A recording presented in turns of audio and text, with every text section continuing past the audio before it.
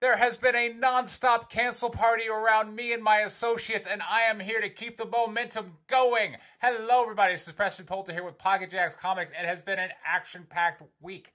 Cancel parties are these wonderful events that people organize from time to time. And if you're not in internet culture, particularly not on social media, like you don't even understand what they are. It's this strange artifact of like modern social media existence that you don't get anywhere else. At the other places, you'll get surprise parties, right? Like people go, oh, Becky's got a birthday, and let's go over and okay, you all, let's all pick out some gifts and let's put some thought into it and some coordination and let's plan on being there ahead of time, and then surprise, and then they'll see all the effort we put into things. Cancel parties are just like that, except instead of saying surprise, you say F you, and instead of presents, you have like receipts and memes and exposing videos. But it still takes a lot of effort. And just like in a surprise party, you want to get people singing little songs or chanting and try and get the neighbors to join in, try and get the party to be as big as possible. And man, look, I'm here to tell you, I feel very blessed to have all this attention. I'm always asking people, what did I do to you to prompt this like huge passionate responses I'm getting? Dean admits, you're going to hear in a video that he admits that he sits there camped out in my Discord, not as himself, monitoring everything. And anything that happens, he will just run off and tell people on Twitter. I'm like, think how much energy that takes. And that's just one person. There's a whole bunch of people. They're all joining in. And like, I'm just on YouTube. Like, people are talking about me a lot. I mean, I went on Testify because of all the other stuff talking about me. Testify, I went on with him. And then after that, Nasser had let's make fun of what Preston said on the Testify show. And then, also on Nasser and JDA, Preston and Liam Gray did this other thing. And I've seen, of course, Vikki and Dean are doing things. And I'm sure probably Testify is doing some other stuff in there as well. I feel like I'm responsible for like a good 2, 3, maybe a little more hours of content on YouTube a day, practically in like the past week solid. And, oh God, this video is really just a chance for me to just catch my breath, kind of talk to you guys and go, hey, how's it going? I'm glad to see you're all so very excited on the cancel party. I love the energy. Look, we're going to keep this going as long as we can. I've got a big announcement. The book you guys are freaking out about, The Demonatrix, is going to be an official Comicsgate trademark. I'm announcing that right here on the show. And I got another big announcement. It's big to me. It's not going to mean much to you. But Danny, he's a member of my writer circle. At least, he's shown up for like 4 weeks in a row. So I guess I'll call him a member. Is it okay if I have a writer circle? I feel like I need to ask. Otherwise, people will go, we heard you're forming a writer circle. But he's very social justice minded. Like that's the circle he comes from. And, we were talking about the nonstop cancel party. And, John's thrilled, by the way. He's like, wow. But people have asked, is John all right? And yeah, he's doing fine. He is very excited about all the attention that the campaign is getting. He's moving up the campaign to kind of coincide with all this attention. I'm going to see if I can get it going. And, Danny was like, if you can make that an official Comicsgate book, I will back it. And you know what that means, folks? That means we are getting SJWs to buy Comicsgate brand books. If Demonatrix is normalizing anything, it's normalizing Comicsgate. You're welcome. That's my gift to you in appreciation for all this effort that you're putting in to me.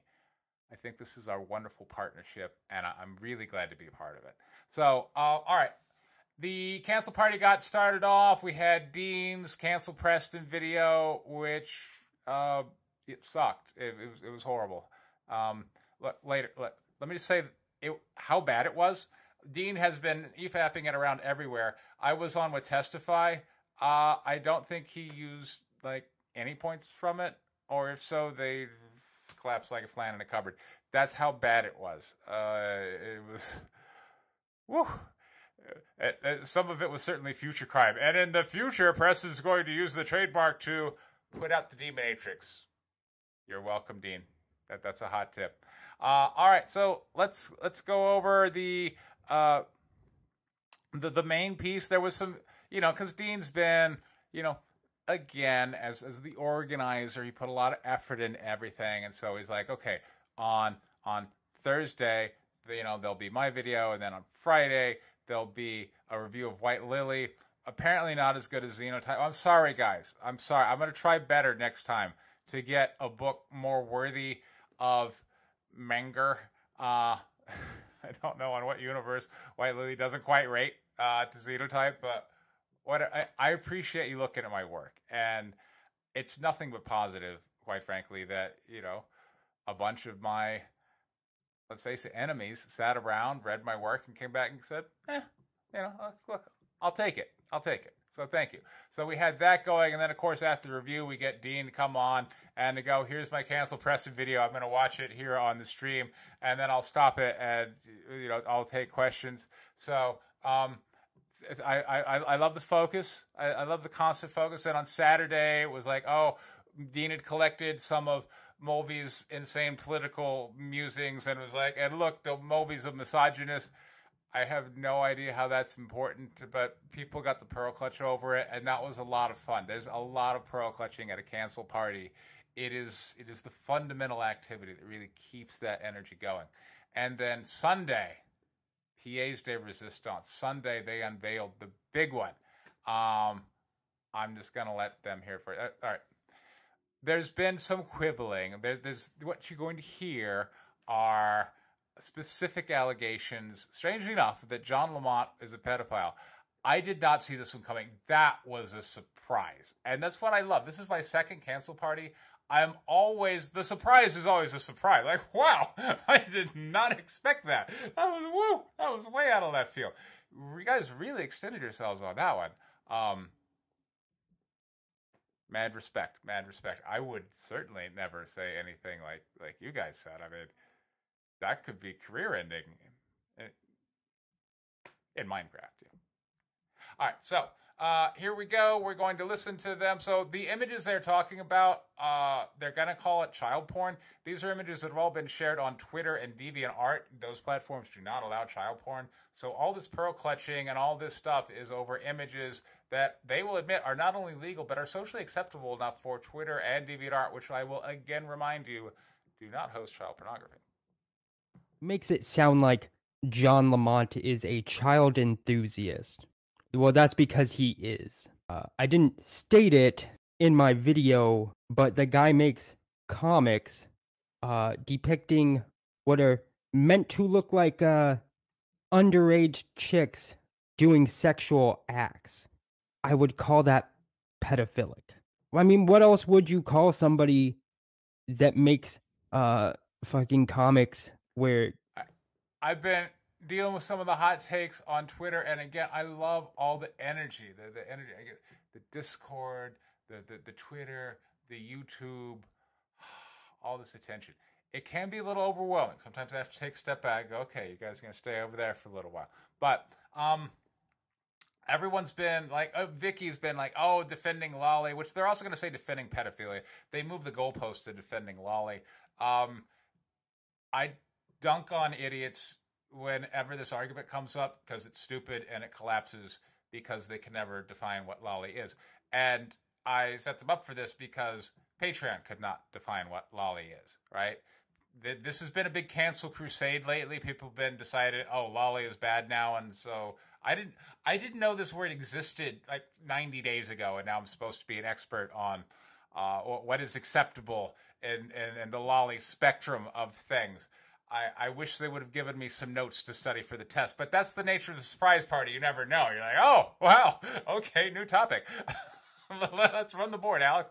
All right, so I can, though, and this is, again, from my business standpoint, I'm like, well, it's clearly not child porn. It's being hosted, Twitter, DeviantArt. Those platforms don't allow it. So we're 100% legal, we're 100% in the clear, but they're going to kind of come up with this definition, which, again, Lolly has no meaningful definition. That's why Patreon just banned all anime when the cancel party came for lolly images. So, because you can't define it. And one definition someone provided me is like, well, it's sexualized images of children that are drawn. Like, okay, so like Little Girl Lethal then. They're like, no, that's not lolly. I'm like, hold on. First off, let me say, I like Little Girl Lethal. I liked it so much, in fact, I took the artist, Whiskey Paint, and these two covers, a Virgin and a regular, they did not sell out on Kickstarter. Still got a few left, so I'm throwing up one as a 99-cent starting bid auction. So link down in the description of the eBay store while you're there. Make me your favorite seller. That way, whenever these cool products come up, you will get notified. And also, behold, Paolo Pantalina's cover of Guinevere the Divinity Factory 4. That is Arthur Byrne, Mecha McCheese's character there in werewolf form. This is gorgeous. I'm actually commissioned him to do a second cover. I'm doubling up on Paolo, so I will launch that campaign in 2 or 3 weeks when the next cover he's going to do is done. Link down in the description if you want to sign up for that, which I would absolutely encourage. But the reason I bring up Little Girl Lethal is, like, look, she wears a schoolgirl outfit. So how old could that character be? 18 at the oldest. And she's very sexual. There's a nude version. You get to see all the naughty bits. I don't know if she has sex in the comic. I'm going to guess she does, but the comic never came out because Comicsgate, way to go. Every time I see Jimmy, I'm like, you should really put the comic out. I don't know what more I can do to get that project that glorifies and sexualizes what, a child? Is this pedophilia? Is this lolly?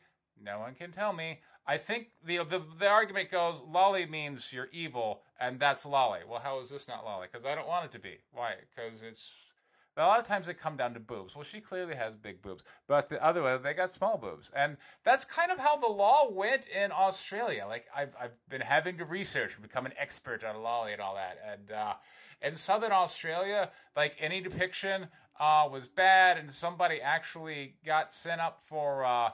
The Simpsons images, which had been sexualized, and so that then goes, okay, well, how do you tell how old a pixel is and if it's of the age of consent?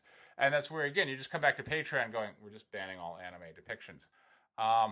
So we've got this thing which can't be defined, but if your thing happens to fall in this greater category of lolly, it means you're evil. And as we'll hear Dean say, you should be shot. Children are having sex. Like, what else would you call that person? Or at least women that are created young enough to look like they're underage. That, and with the purpose, like, of making them. You can say a character is whatever fucking age you want, but if they look like they're 15, that's an issue. Molby had said, but JDA called someone a pedo as well. It's a dangerous game they are playing. He's referring to us, or me at least, because John Lamont is a pedophile. Your John is fucking gross. Here we have John Lamont. He knows me and, well, he knows I'm watching Preston's Discord, and he says, I want so much attention Dean puts into, and by the way, later on we're gonna let Ethan adores this, as you know, like you know Ethan has to be like, oh my god, this is so good. And yes, Ethan is enjoying it. What can I say, Ethan? You liking some of the stuff I've been making lately? I see you. I see what's going on. I want to dedicate this to Dean, Vikki, and anyone else who needs a reminder that women's bodies come in all shapes and sizes. And I just want to point out that child is not it's not one of those shape or sizes. Yeah. No, there's a difference between a woman and someone that looks like you would go to jail for fucking them. I've never once argued that it's illegal. Right. So and a lot of people are confused. There's nothing illegal about being a pedophile. It's just illegal if you molest children. Pedophilia is just being attracted to underage girls, and it's fucking sick. Unfortunately, not illegal. So yeah. Never once claimed that it was illegal, just that he's a sick fuck who should be ostracized from society. And by the way, whenever we're playing the pedo game, it's always, we're going to talk like you're into 5-year-olds when really, let's face it, people were talking about lusting after, someone in the hebephilia range, like the 15 to 16, underage, but still way different than 5. And people will play that label. If they're able to go, oh, you were checking out somebody who was 15, that's exactly the same as if you wanted somebody who was 4. Those things are not the same. Typically, I try and get these clips down to 2 minutes and 20 seconds, but there was just so much good stuff that they were dropping. This was on Sunday on Dean's channel. That shit's fucking gross and wrong. John Lamont is a pedophile. I feel like I can say that. I'm not saying that they aren't 18. I'm saying that John is attracted to... He's attracted to drawings of children. He's attracted to women that look like they're underage, which is, pedophilic. I'm not saying... Oh, my God. Like, there's this legal line, and they're dancing on it, and they're ripping up the turf. They're just going, how far over this line do I have to go? Do I have to go this far? How about this far? How about... I'm like, my God, you people have no idea. Ooh. I'm not saying he's a criminal. He's attracted to pedophilic shit. He's a pedophile. Being a pedophile isn't a crime. It's just, they should be shot. They should be shot. He's like, how far do I have to go? How about even farther? We'll add in incitement to violence. Now, Vikki's going to try and save him here, but he doesn't even take it. Listen. Just, they should be shot. I mean, that's just, all I'm going to say on that. In Minecraft. Yeah. So, yeah. He doesn't even come back and go, yeah, in Minecraft. Like, no, he just lets it hang out there. As you can imagine, they caught a fair amount of heat over this. I'm sure they enjoyed all the attention. They got some old pals. They got Smug Fraser. Never in my wildest dreams, never would I have ever expected to tell you that Smug Fraser doxed John Lamont on Kiwi Farms. I would, if you were to ask me a week ago, Preston, what's the probability of that one? I would go 1 million, 1,000,000 to 1. There's no way that would have. Smug Fraser doxed John Lamont on Kiwi Farms. Like, Jesus Christ. Thanks. I'm glad we got to invite some more people to the cancel party. And then, all right, so then we had, so Skinny. Skinny started sticking up for me. Thank you, Skinny. And it's during the cancel parties when you see people who are not dancing to the crowd, you're able to go like, that's a person I can clearly not trust because, let's face it, Vikki was the one who was defending me last cancel party, but now has adopted all the talking points of those cancel people this time around. I don't know what I did to you. I'm sorry. Where does all this bitterness come from? I'm just such a repulsive person that she vigorously defended me last time. That story doesn't make a lot of sense, but whatever. All right, so Skinny was out defending me, and then Skinny gets doxxed by this minor little, not unknown Kiwi farmer. Could easily be an alt. Could have been somebody. But people were going, hey, and particularly because it's like an alt, you're like, gee, I mean, Vikki's there on Kiwi Farms, and, Dean came off of Kiwi Farms. Seems like maybe they just wanted to also dox Skinny. But, Vikki was taking heat over the doxing of Skinny, and she's like, it's not my responsibility. I just wish to point out that is not true in a legal sense, because you have a duty, particularly somebody that creates videos, you have a duty of due care not to put out things which will cause harm to other people, as is explained to you by the YouTube Terms of Service, incidentally. And if you put something out there which causes a chain of events by which Skinny got doxxed, no crime's been committed. But if somebody acts on that, because they're like, oh my God, a pedophile, or someone defending a pedo, and they go and they do something, that's on you legally. You set that chain into motion. The fact that you don't understand this, you really need to stop on the YouTube stuff and kind of just study up on, basic journalistic ethics and rules. Because you done stepped in it on this one. But anyway, she was, adopting the old war campaign EVS thing. What wasn't me? I don't know. And Ethan came in to go, I see you, Vikki. I see you saying what I used to say. I see you. So they had this pleasant little exchange over here on Kiwi Farms. Ethan, sporting a new icon, by the way, and I didn't like the frog with the diaper. I like the cute little frog. Oh, here we go. He says, I hope this doesn't seem petty, but it's kind of fun to watch Vikki and Dean go through what I've gone through and still go through with the above presented style of bullshit gaslighting from retards. It's all EVS, the puppet master. Now, again, and this is where you see Vicky's change of position, basically showing her giving up her principles. See, used to, she would go, hey, Ethan, you said do a deep dive on Preston, and War Campaign did a deep dive on Preston, and then, oh, wow, here's this juicy sex tape or whatever, and then you run with it, right? Well, you did that. You're responsible for that. You're responsible for what happens when you sick your fan army on somebody. Vikki used to say that. Now she's like, what, me? And Ethan's like, I see you, girl. I see you. So here he is. 2021 has been pretty good so far. Trash is taking itself out. Hypocrisy is on full display. You know, Ethan, I think you might be right.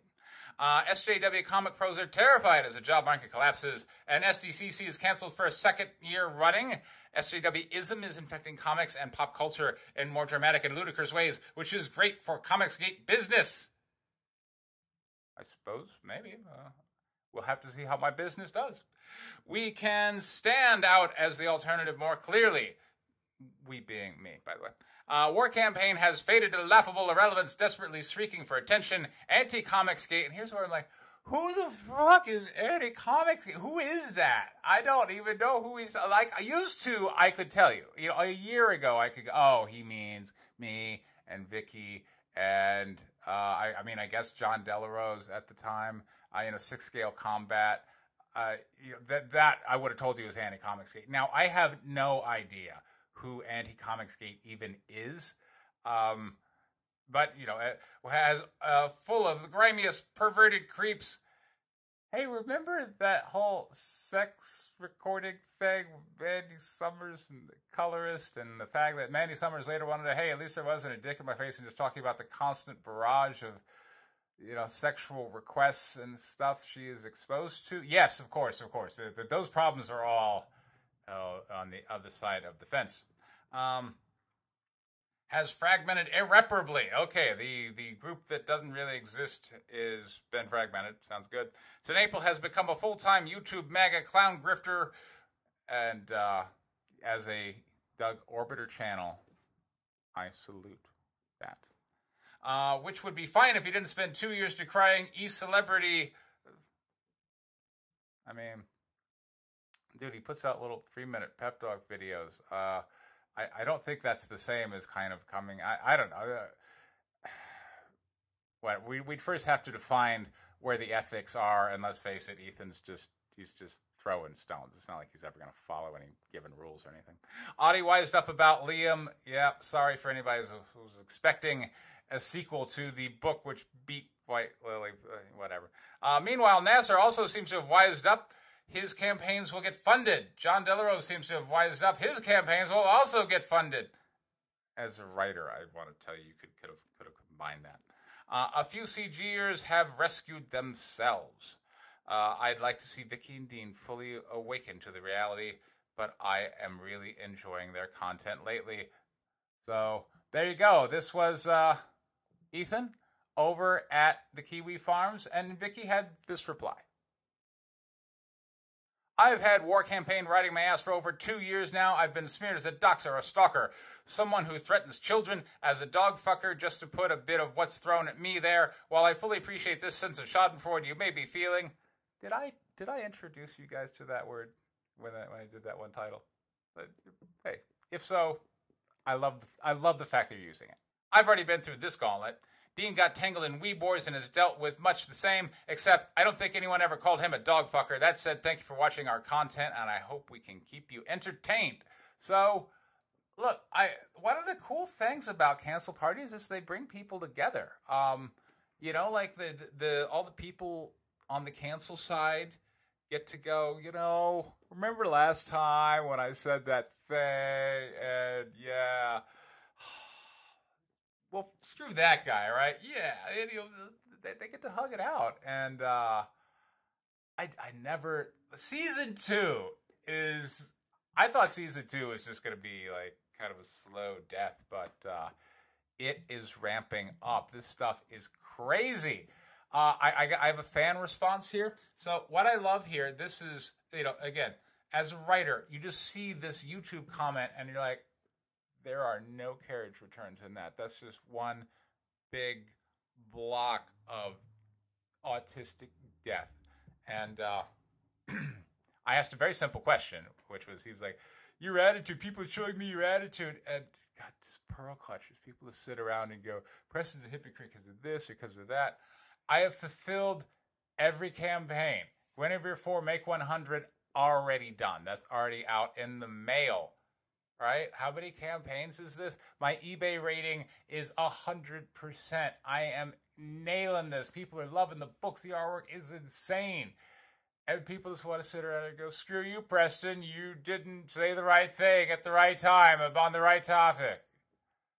Which, isn't it the purity testing spiral that we were supposed to get away from? I thought this was anti-cancel. Isn't this whole thing supposed to be, we're not going to cancel people anymore?